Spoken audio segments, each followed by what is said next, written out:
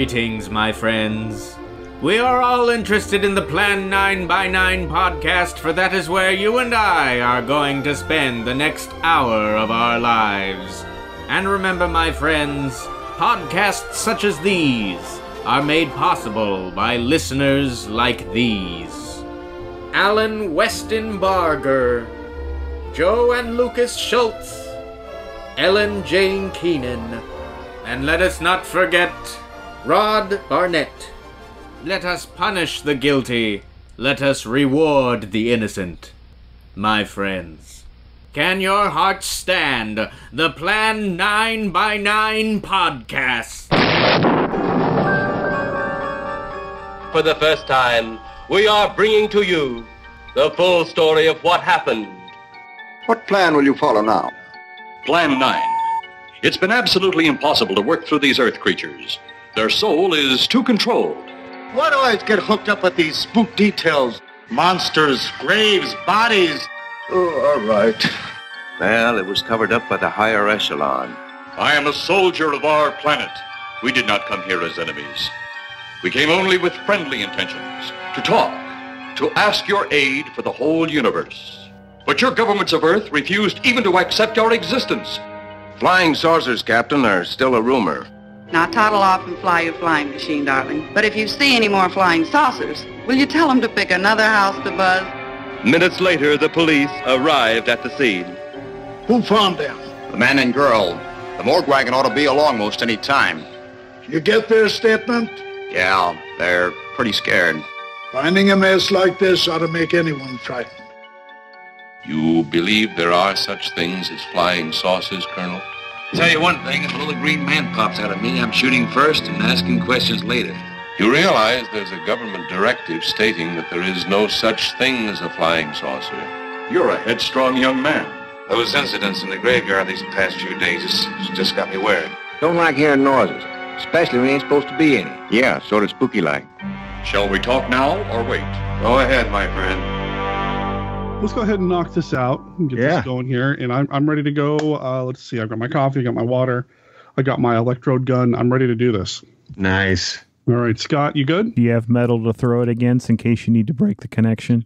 Just in case. Just in case. So let's go ahead. We'll make some magic here. We'll kick this off. Love it. In 3, 2, 1.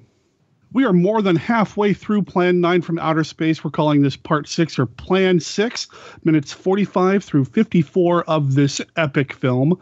I'm Derek M. Koch, as always, joined by my partner in crime, Scott Morris. Have you ever been to Hollywood? So between you and I, Scott, who's Eros and who's Tana? Who's got to wear the skirt? I don't know if I have the hips for it. Yeah, I don't know if I do either, so...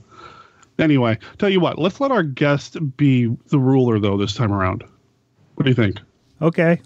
All right, so our guest this week is a man that I met at the H.P. Lovecraft Film Festival in person a few years back. He's a filmmaker, a musician. He's done a little bit of acting as well, and he's a podcaster. He actually had me on one of his podcasts, the 5 Minutes of Bonsai podcast. It's Brett Stillo. How you doing, Brett? Hello, foolish Earth creatures. Yes, I'm doing good. I might have to channel Dudley Manlove, who was born in the San Francisco Bay Area. So I'm coming to you live from San Francisco, which has a lot of interesting Plan 9 connections. So, but yeah, Dudley Manlove, which is apparently his real name.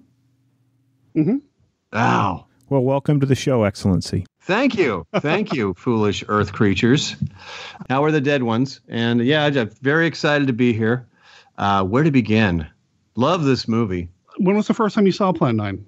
First time I saw it, a little story because, of course, I hadn't heard of it until, was it the 50 Worst Movies of All Time came out in the 70s, the Golden Turkey Awards, and then suddenly it seemed to be everywhere. So I saw it, as I recall, for the first time on a great local TV show called Dialing for Dollars. Oh, okay. That was a wonderful sort of local movie game show. The gimmick was, in between, they would call you up on the telephone and say, hey, are you watching our movie today? Can you tell us what the movie is? And you win like $50 or something like that. But that was Dialing for Dollars. And by the end of the movie, the host, Pat McCormick, he was sort of biting his finger. and just laughing. And well, I can't believe what I just saw, folks. Can you? That was a hoot. And that's awesome. Yeah. Being a teenager, it kind of went over me a little bit. You're kind of in a more analytical mood or state of mind. Like, that didn't make any sense. Well, that was dumb. But yeah, I've seen it numerous times and hadn't seen it in quite a while until a couple of years ago. I watched it again and I made the bold announcement, or I just decided something. The last time I saw it, 2 years ago, I said to myself, it's not that bad. It's not that good, but it's not as bad as its reputation, I think, precedes it. It's weird. It's wacky. Oh, yeah.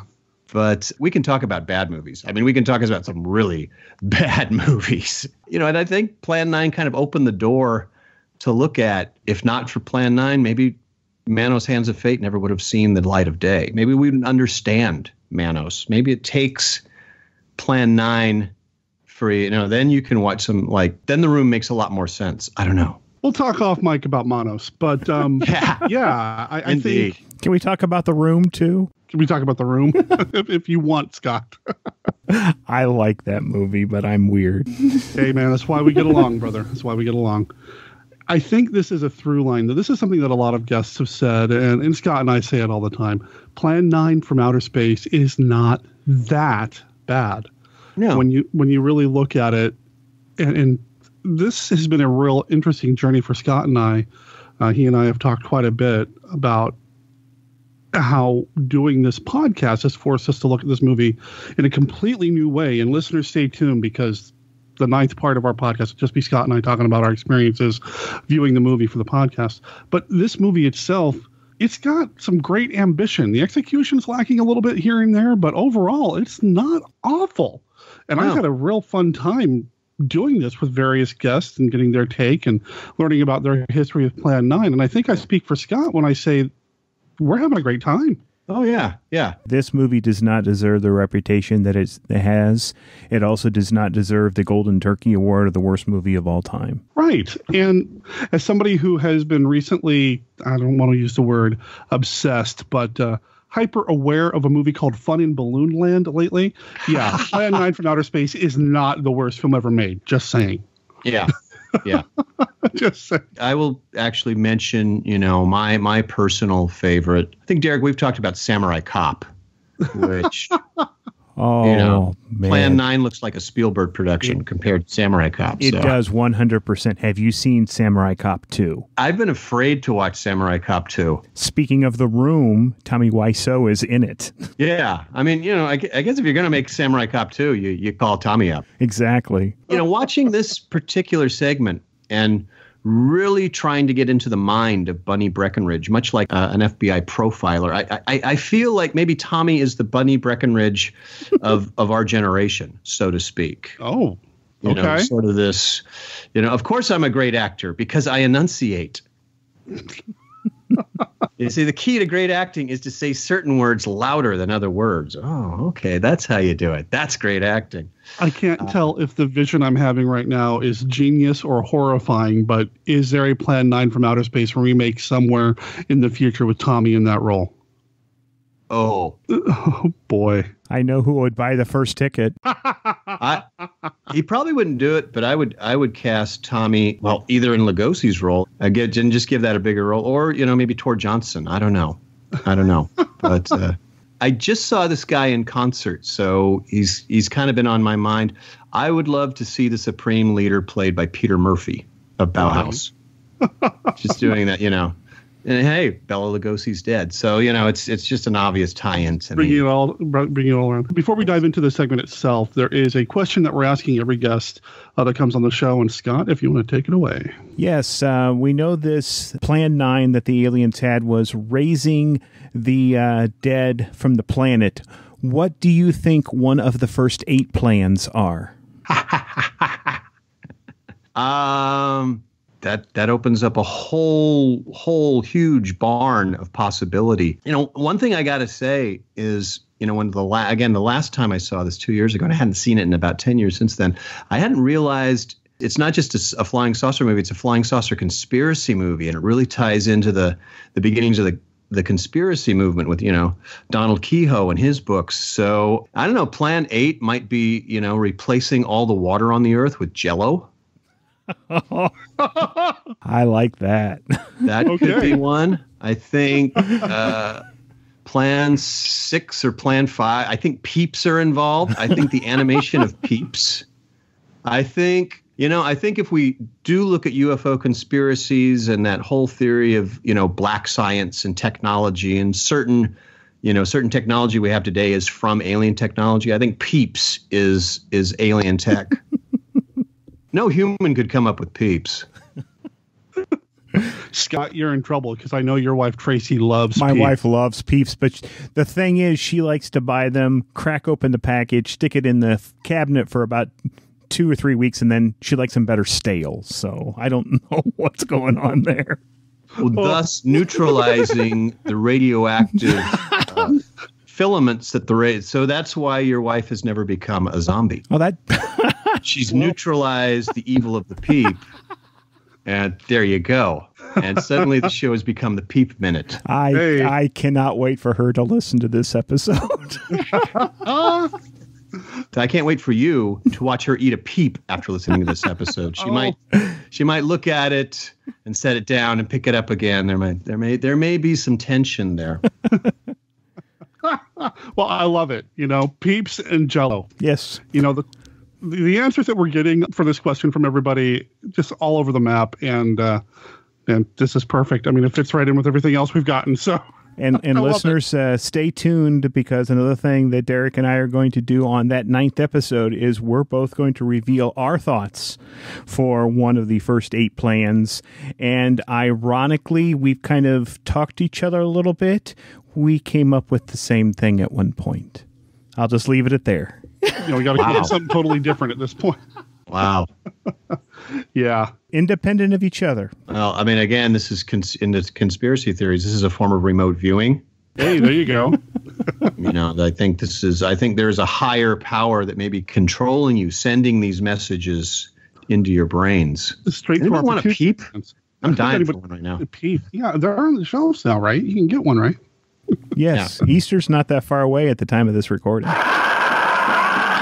Okay, so this is probably as good a place as any to cut in and kind of discuss briefly about what's going on with Plan 9 by 9. Now, I've mentioned this in a couple of places over at Monster Kid Radio. I am committing to have the rest of the episodes out by the end of the year. I really have nothing to blame but myself. This has been a real learning experience for both Scott and I when it comes to producing a podcast on top of our regular podcasting duties and everything else we have going on in our non-podcasting, quote-unquote, real life. I want to thank everybody for their patience, and stay tuned, because like I said, I am committing to get the rest of the Plan 9 episodes out by the end of the year, and then as far as any of the extras and the bonuses and the stretch goals and all that, we'll be completing those early 2020. So stay tuned.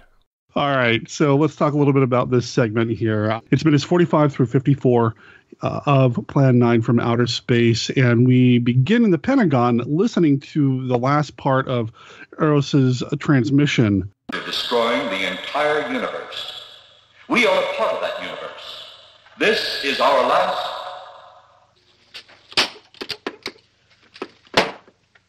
That's the end of that one. Atmospheric conditions in outer space often interfere with transmitting. How many of these recordings do you have, General? It's Colonel Edwards and General Roberts listening, and we started the recording in the last segment, so we're just kind of wrapping up now. They turn it off, and General Roberts gives Colonel Edwards his orders. You're going to go to San Fernando and see what in the hell it is they want. And I love his delivery there. That's Lyle Talbot just knocking it out of the park. Knocking it out of the park. I love that. Yeah, one of the things I noticed, and I teased this to Derek before we started recording, is one of the things I really like. Colonel Edwards asked the question of how many recordings that the Pentagon has of the aliens, and his line is something like, an even dozen up to now. This was the last one. And I'm thinking, a dozen? They could release an album now. They got enough tracks. I want to hear that album so bad. That'd be great. That's also like Plan 4. Oh, okay. Darn, now I got to come up with something else. Were you really going to blitz? We release an album of of our greatest hits, and there's somehow Monogram Studios is turned over to Ed Wood, and he finally becomes the mogul he's always wanted to be. But yeah, Lyle Talbot and Tom Keene, a really veteran B-movie actor. This is an interesting moment for me to come in on. Mm-hmm. Because it just seems like the first 2 minutes or so, it just seems like a good old-fashioned sci-fi B-movie. Sure, there's some wacky camera movements, but, Lyle Talbot as general exposition is just laying it out. And, this is what good actors do. They deliver the lines, and you almost wonder if Lyle looked at the script and went, oh, hell. And he just, he took a pen and he made some additions, and it's very smooth. And this could be a scene from, I don't know, The Giant Claw or Atomic Submarine, or take your pick, beginning of the end. It just seems like, yeah, we're in B-movie land, and here's two guys in khaki uniforms. So they must be in the military. A little tangent for me here. Uh-huh. My love of khaki uniforms. What they're wearing is, I can't remember if they're Army or they're Air Force, but it's the old-fashioned summer uniform that it must have looked good in black and white movies, because it seems like whenever you see a military man, an officer in one of these movies, it's a khaki uniform that I don't think in the armed services they wear khaki uniforms anymore. I think they're darker colors, but that just to me says sci-fi B movie. It's that tan look. It's the 50s, and there's a guy in a light-colored uniform, and he's got a bunch of fruit salad on his chest. So here we go.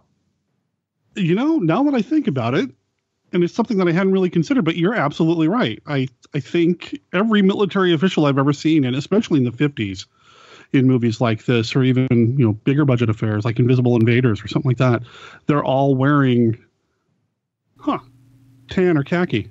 Yeah. I just kind of put it together, like previewing the minutes last night. It's like, I think that, I tried to look up a little military history. I think the khaki uniform was declassified or whatever it did. They stopped using it sometime, in the late 60s around Vietnam. But again, I would imagine just that shade probably looked good in a black and white movie. That was what they wore back then. That was a standard service uniform. And yeah, it's kind of one of those staples. It's almost a trope.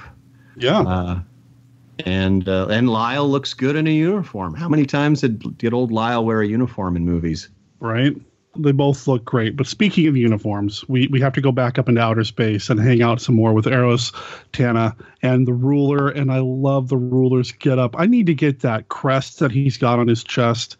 I need to take a screen print of that and put that all over stuff. Because that's just nobody would know what it is except maybe a handful of people would know what it is. But I love it. Two things about that costume. One, do you think it was left over from, say, an Ivanhoe B movie from like 1953 or some Republic serial? And two, do you realize how close you could have been to owning it about 6 months ago? Oh. That self-same tunic I found online, it was auctioned off last October. It is now in someone's private collection. Man, if we had known that, we would have made that a stretch goal for the Kickstarter for this thing. Oh, heck yeah. Heck yeah. I'll send you guys a link. The auction site is still up. And it's pretty cool. You can see the inside of it. There's an old Western costume label. So I bet you that was something that was in a costume warehouse. Of course, personally, I'd like to think that was in Bunny Breckinridge's closet when he was doing Shakespeare. And I just like that was his favorite tunic. I'm performing in Richard III. And he just, being the Shakespearean actor he was just always ready to go. Yeah. But the Ruler's giving him a bit of a dressing down. Oh, gosh, yes. They've only gotten 3 of the deceased humans up and about. The Ruler says he needs the other ships elsewhere doing other things. So Eros and Tana are on their own. They've got the one ship and that's it. And one thing I've always wondered, what is he doing with those other ships? Why does he need them elsewhere? And now I want to know what the adventures of Bunny Breckinridge were in the Plan 9 from Outer Space universe. Now, see, when I see that scene, I'm thinking, I have altered the plan. Pray I do not alter it further. Now I want to hear Bunny Breckenridge doing Darth Vader's lines from Star Wars. That's great. Oh, man. Man. The Peter Cushing of Poverty Road, gentlemen. Oh, yes. Bunny was around in the 70s. If somehow Ed had tried to make a Star Wars ripoff in 78, 79, call up Bunny. He would have been up in Carmel. Of course, my dear boy. I'll be there in a minute. And, yeah. Oh, man. Well, he wants to see one of the specimens. Bring the specimen in. So they bring in Inspector Clay. And Tana's gun stops working. So Inspector Clay manages to get all the way to Arrows, puts his hands around his throat. Tana finally knocks the gun on the ground to unjam it and is able to use the electrode to make him stop. Yeah. That whole sequence kind of doesn't make sense. There's something a little odd about the logic of that. You sound surprised. As if they were making it up as they went along. What I want to know is there's a line about bring in the big one with your small electrode gun. And how many takes did they do? It was bring in the little one with your big electrode. Oh! And they had to redo that shot. I even wrote that down. That is a weird bit of very specific description there. Bring in the big one with your small electrode gun. I don't. There's another thing that I noticed while watching it this time. When Tana turns and leaves to go get Clay, she goes through that curtain, and for a split second, you can see the doorway. And the doorway has got the rounded edges. They're on the set of the inside of the spaceship that we've seen already. That's the same set. They just put the curtains around. Hey. Nice. It's the contrast here that you have. Again, we start off with Lyle Talbot, Tom Keane. I'll bet you between the two of them, they were in 500 movies, bit parts, B movies, serials. They did it all. I'll take you up on that bet, Brett, because I checked the Internet Movie Database, and between the two of them, they had only 282 film appearances, only 282. Tom Keane appeared in 95 films. Lyle Talbot appeared in 187 films. So I kind of wish we had set some stakes because I would have won. Then you have Dudley and Bunny, who, yes, I was doing dinner theater in San Bernardino, and it's don't let the inmates run the asylum. I wonder, was it Ed just being Ed, and that's great, yeah, enunciate, I love it, or was Bunny too much for him, and like Bunny just took over the scene, or was did Ed just let Lyle and Tom do their thing, and they again the contrast between two actors who know what they're doing and two actors who don't know what they're doing. I have taken 2 ships from your command. But that will leave only my ship. It is necessary that you continue your mission alone. I have need of your other ships elsewhere. When Tana leaves, and there's the weird dressing down. Even though you have risen 3 of the Earth's dead, the plan is far from successful. And you, Eros, must prove it an operational success before more time, energy, ships, and your countrymen may be spent on it. We will not fail. Everything is on our side. Not everything. You do not have the live Earth people. It's almost like Bunny goes to Ed and says, I want more lines. I want a bigger scene. Okay. Why don't you talk about flying saucers? It sort of shows that Eros is in charge of this big mission, and yet they're cutting off his number of ships. It's like going to Eisenhower on D-Day and say, yeah, we got some budgetary cuts. Could you do this with like 500 guys and 1 glider? It's the invasion of the Earth. Some slack. Well, they do have the big one. They do have Inspector Clay. Maybe that was enough to impress the ruler. And I don't know. I'm reaching here. But speaking of him being the big one, they are or the ruler is quite impressed with Inspector Clay's size. Are they all this powerful? Yes, he's a fine specimen. Are they all this powerful on planet Earth? This one is an exception, Excellency. He certainly is. He's the exception because he was the one they were able to get on set that day, apparently. Right. May I entertain you with a Tor Johnson story? Please do. I've become a big fan of the TV series Peter Gunn. Okay. That you can watch for free on Amazon Prime. And now that song's stuck in my head. Thank you. Well, that's not a bad song. That's true. That's true. It's an awesome song. And you guys might know this, but you know who's I always thought that was Henry Mancini himself playing piano on that track, but it was actually his assistant, an arranger by the name of Johnny Williams, who's playing the piano. I'm not surprised to hear that, actually, because he makes do sense, a lot of television at that point. Yeah, you know, it's John Williams' entry into film scores was through Henry Mancini, who hired him, and he played piano on all those tracks from Peter Gunn. But very cool. Yes, I'm watching this one Peter Gunn from about 1960, and you know, these gangsters have it in for poor Peter, they have him trapped in an abandoned hospital, and you know, one gangster says to the other, "Get Bruno."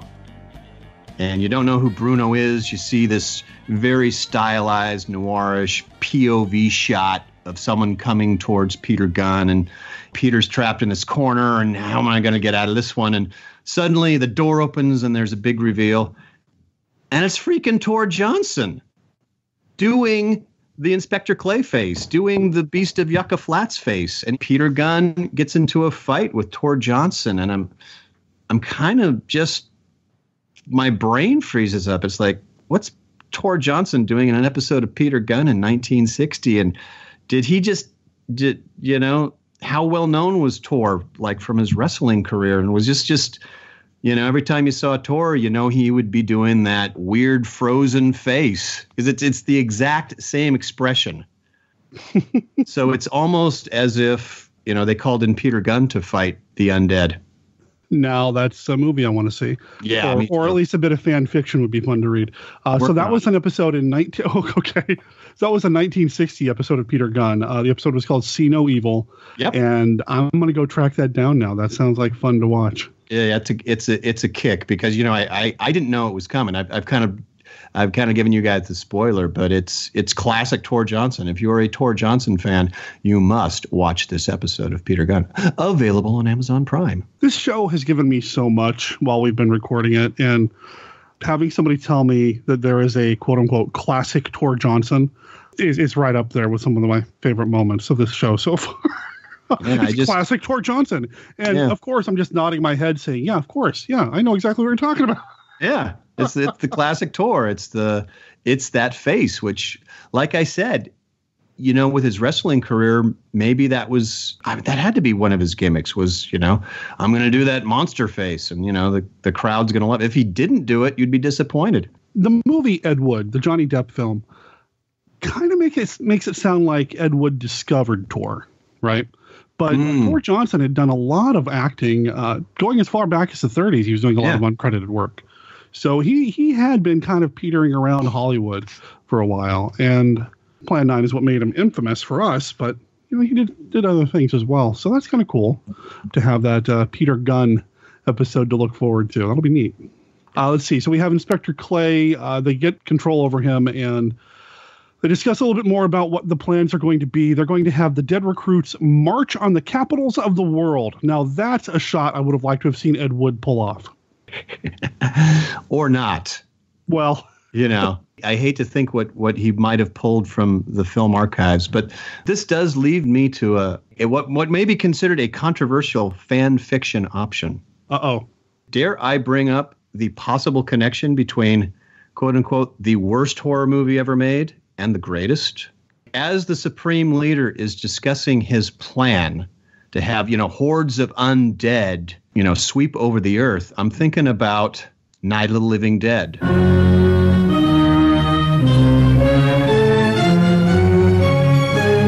It's barely mentioned, but the whole mystery of the Venus probe and the radioactive material that apparently awakens the dead. And, you know, I had to think, could Night of the Living Dead be an unofficial sequel to Plan 9? Is that Plan 10? Well, it is now. Thank you for correcting my headcanon. I cleaned your headcanon. Yes. Plan 9 fails, so as a last-ditch attempt, they do something massive that raises a lot of the dead at the same time, and then we get Night of the Living Dead. Yeah. Yeah, I'm picturing, on their alien world, some eager lieutenant comes up. Hey, remember the Arrows plan? Oh, in 59? Don't remind me. No.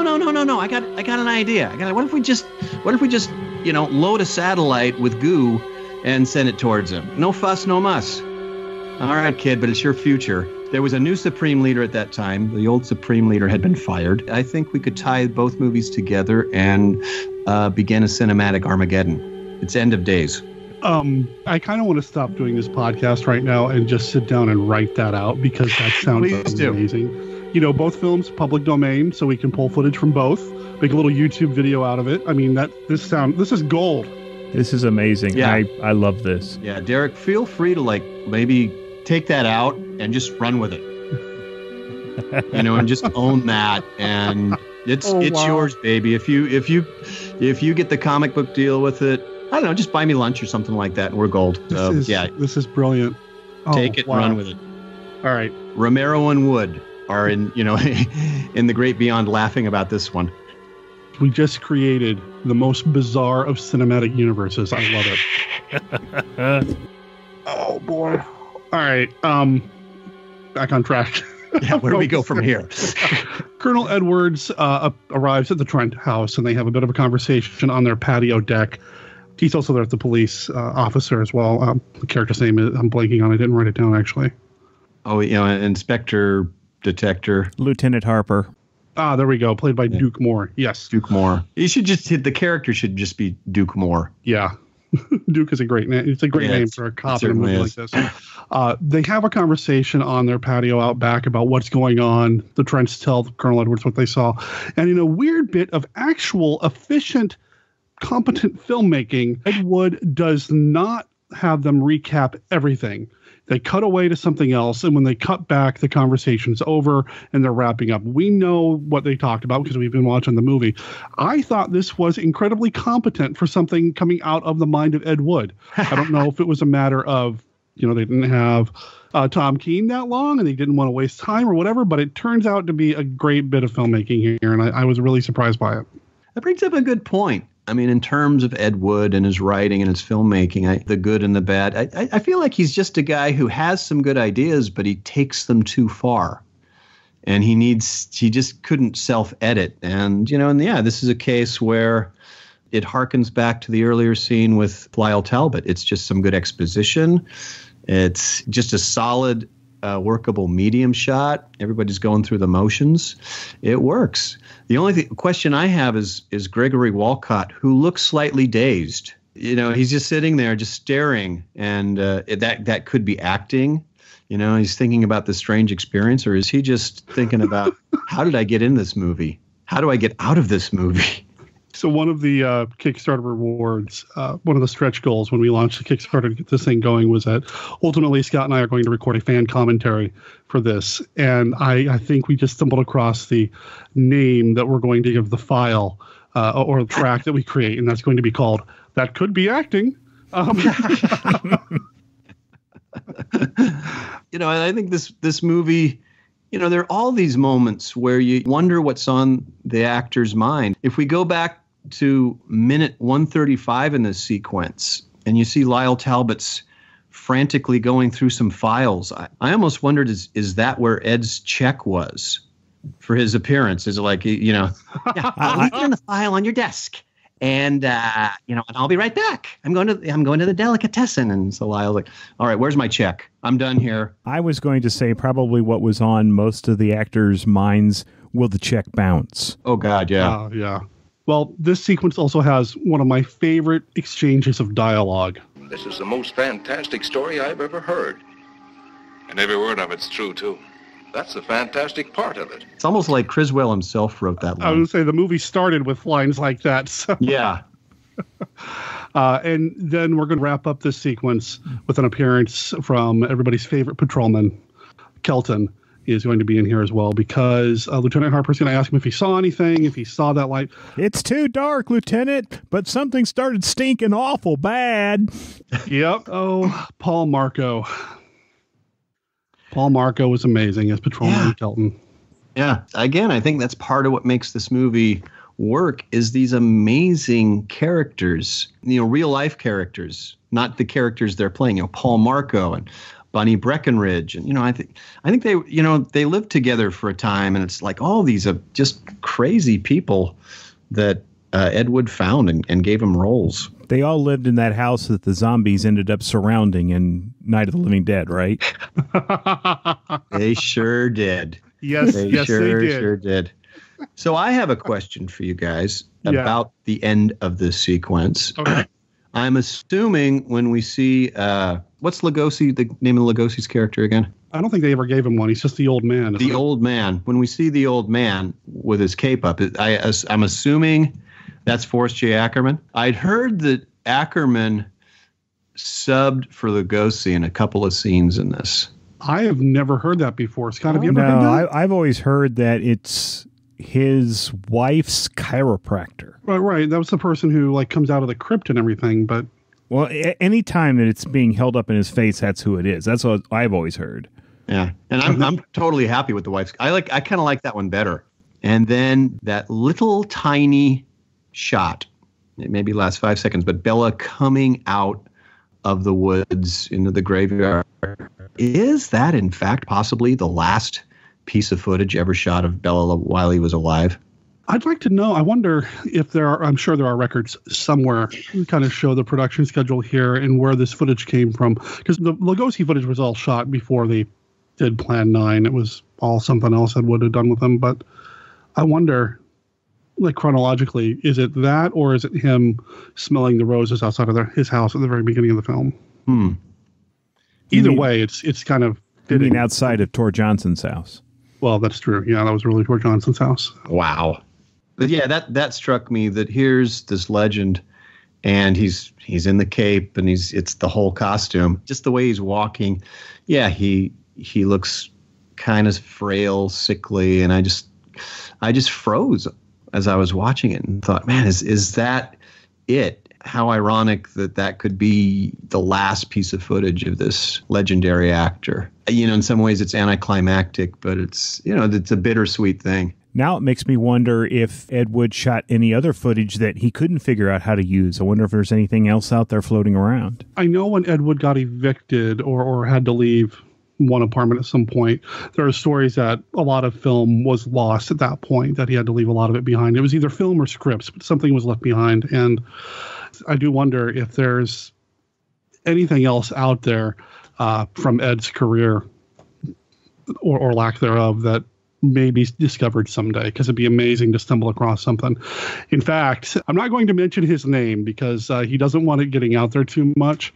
But the other day I met with somebody who pulled out his cell phone to show me some pictures, and they were pictures of a film that he had managed to stumble across, a 16 millimeter print of one of Ed Wood's stag reels that had been lost for a very, very long time. Now, some shots of it or scans of it have turned up online, but it's like an 8-minute reel of one of his porns from later in his career, in which Ed Wood actually appears in the film. He goes shirtless and he wears a sombrero. So I'll just say that. So, I mean, there's a chance maybe some Ed Wood stuff will turn up someday. For that matter, with his various pen names and aliases, maybe there's stuff we don't know that it was Ed. That's a tantalizing thought. I mean, he clearly co-wrote Night of the Living Dead, right? Oh, yeah. Yeah, he and George were working on that for years together. It does kind of make you wonder, at some point, did Ramiro see this movie in 1960, didn't think much of it, but I mean, admittedly, it's just a cast-off line that I think a newsman delivers in Night of the Living Dead. But it's just funny. That one little line just, has always resonated with me. It's like, oh, these aren't just ordinary ghouls. They're space ghouls. And so to me, yeah, it's as plain as the khaki uniform on Lyle Talbot, that these two movies are connected. It's part of the great undead UFO conspiracy that no one wants to talk about. The next time I see Tom Savini, I know what I'm asking him. Hey, he's going to be at Monster Bash, man. I know. He's always at Monster Bash, but he's going to be at Monster Bash, so we'll ask him. Wow. Let me know, because John Russo's going to be there too. We can ask him. Oh, I'm sure they'll both appreciate this. Tell you what, Scott, when we do this, you ask them separately, and then I'll go up to them a different day and ask them as well, so that it seems like it's more than just one weirdo. Yeah, it's a whole movement that we're starting. Well, this past summer's Monster Bash has come and gone, and I can only speak for myself. I did not approach Tom Savini or John Russo and ask them about the Plan 9 Night of the Living Dead connection. Whether or not Scott did, well... So Plan 9 from Outer Space begat Night of the Living Dead. Night of the Living Dead begat basically the entire modern zombie movement. So we have Ed Wood to thank for everything from Return of the Living Dead to The Walking Dead on television. Thank you, Ed. So does this make Ed Wood a new patron saint of Monster Kid Radio? Yeah, why not? I'll give it that. Yeah. Why not? I can go with that. I don't know if I'm going to put him right up there with Karloff, Lugosi, and John Agar, but he's there. He's up there. I put him on Mount Rushmore, have him wearing an Angora sweater. Of course. He's one of our heroes. Okay, so if we were going to make an Ed Wood style Mount Rushmore, so obviously Ed Wood would be on it, but what would be the other three faces if it was all Ed Wood stuff? Bela Lugosi. Tor Johnson. And Tor Johnson, okay. Well, I feel like you'd almost have to have Vampira there. Yeah. No, she only did the one movie? Yeah, Vampira was in, just as an aside, she was in a great exploitation movie called The Beat Generation. Sure, but with Ed, she only did the one, right? Yeah, just the one. So yeah, Tor and Bella had They were both in Bride of the Monster too. Yeah, that's true. And Glenn or Glenda for Bella. So yeah, I was just thinking about some of the other filmmakers who you could compare to Ed, like say Al Adamson and Ted V. Michaels. Like, oh man, Astro zombie action. There you go. More undead, more zombies. So. Yeah. In a perfect world, there's a wax museum somewhere that has a Schlockmeister B-movie Hall of Fame, and so you have these wax statues of Ed, and Al Adamson and Ted V. Michaels and Herschel Gordon Lewis is in there, and Tommy Wiseau takes the tickets, right? Yeah. It's welcome to Tommy Wiseau's Wax Museum of Horror. Oh no. The thing is if we could figure out how to get a hold of him, he'd probably shoot that video with us. You should make a little video for that. See, again, Brett, we should have talked to you before we launched the Kickstarter, because all these ideas are gold and would have made perfect stretch goals.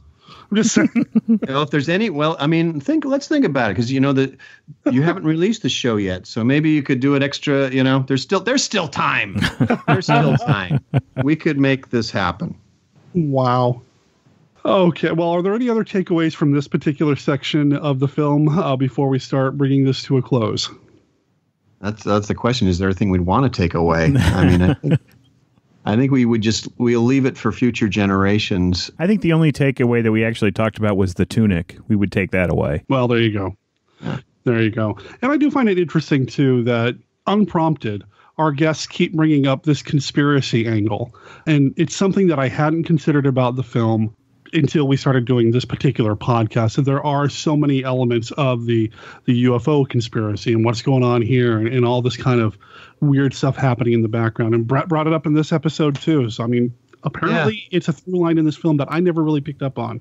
Yeah. And I like that a lot. There's that. And I think almost every one of our guests have also said that this movie is not as bad as people think it is. That has come up many times as well, and I think that's awesome. Yeah. In the 70s, this movie in some ways kicked off that kitsch interest in bad movies. But yeah, since then, we've seen them. We've gone down that road, and Plan 9. Again, I feel like it's just this really crazy movie. It's got all this manic energy and these thoroughly wacky individuals who came together to make this movie. And here you go. It really is, even though it's not the last film in Ed Wood genre filmmaking career, it really does feel like the perfect mix and culmination of everything that Ed Wood was about when he was trying to make these genre movies. It's got all the players in place, even players who only appeared in this film, like Vampire. We got Tor Johnson, we got Lugosi, we've got Paul Marco and Conrad Brooks. We've got everything here. This is the perfect encapsulation, I feel like, of everything that Ed Wood was about. Yeah, maybe some other movies were more competently made. Bride of the Monster comes to mind being a little more competently made. A Night of the Ghouls is also an underrated gem. But this one, I think, really kind of defines Ed Wood for so many people, and rightly so. This is his opus. This is the one he'll be remembered for. Yes. To quote that Ed Wood movie. Right. Yep. And I maybe the last thing I'll say about this movie is you gotta love it. Again, there's this energy. Sure, there's all kinds of gaffes and stuff, but it just makes you smile. This movie is a rescue dog. You know, it's that scrawny mutt you bring home and, oh, he made a mess on the carpet again. Oh, I love you so much.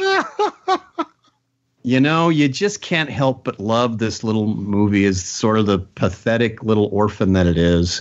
Yeah. And, and ultimately, here we are 60 years later, and you guys are doing a whole series about it, and people are still watching it and discovering it. And here's to the future generation who's going to do the 100th anniversary of Plan 9. Oh, I hope I'm around for that. Heck yeah. Well, Brett, you've just settled in my mind why I like this movie so much, because I have had several rescue dogs in my life. So I feel perfect now why I like this. Yeah. There you go. Yeah. There you go, man. As crazy as this may sound, there's something, I'm going to say it, probably a word that has never been associated with Plan 9, heartwarming. You just want to pat this movie on the head and say, you goofy little guy. Yeah, go ahead. Film another graveyard scene. Oh, another tombstone fell down. Oh, you little scamp. Go ahead. We'll do better in the next shot. It's okay. Yeah, it's okay. Especially if you go back and you look at the whole production of this movie. If you add that in, it's easy to get that feeling for this movie, because you realize all of the obstacles that Ed Wood and his troupe had to go through to get this movie made. Very true. I don't have the energy or the strength or the time to do it, but there are people online that recut movie trailers to make the film feel like it's in a different genre. Such and such cut as a horror, like The Shining shot as redone as a family film. That's my favorite is Mary Poppins shot as a horror movie. Right, and I want to see nice. Plan 9 from Outer Space, a trailer for it, reframing it as like a romantic comedy or like a kid's family movie or something. Brett used the word heartwarming, and just my mind expanded. It's like, I want to see that now. So any listeners out there who feel like they've got enough time to whip something like that up, I'd love to see it. And now I want a Pixar version of Plan 9. Oh my God. Oh wow. The old man from Up styled as Tor Johnson. Yes. Yeah, I'm all in. I'm all in. Well, Scott, you're the Disney guy. Maybe you can make some calls and make that happen. Well, Brett, this has been awesome. I've had a blast chatting with you, man. This is the second time you and I have podcasted together because, like I said, you brought me on to one of your podcasts, the 5 Minutes of Bonsai podcast, which really whet my appetite for this style of podcasting. So I got to thank you for that. And listeners, ultimately, you have Brett and his partner, Josh Horowitz. Josh Horowitz. For bringing me onto their podcast and making me want to do a podcast like this. Yeah. Yeah. The whole movie. It's Brett's fault. Kind of is. Yeah. It is kind of wacky because the whole movie minute format, when you try to explain it to somebody, like I'm picturing you pitching it to Scott. I was like, wait. You want to talk about Plan 9? Yeah, minute by minute. It sounds crazy, but if you love movies, it's like Legos or a nice model kit because you can kind of disassemble and you can talk about who did the score or you really get into the movie, locations and all those little tiny tidbits. So sure. Really dive into the minutia of it, and you're not far off because I think. Scott, you had never done anything like this before, and I don't think you even listened to anything like this before when I got you on. This is all news to me, and one of the things that I've really liked about this specifically is the fact that we've done them out of order, and I think that makes you pay more attention to each individual 9 minutes and not really, okay, I've watched this one record, and you end up thinking of the whole movie.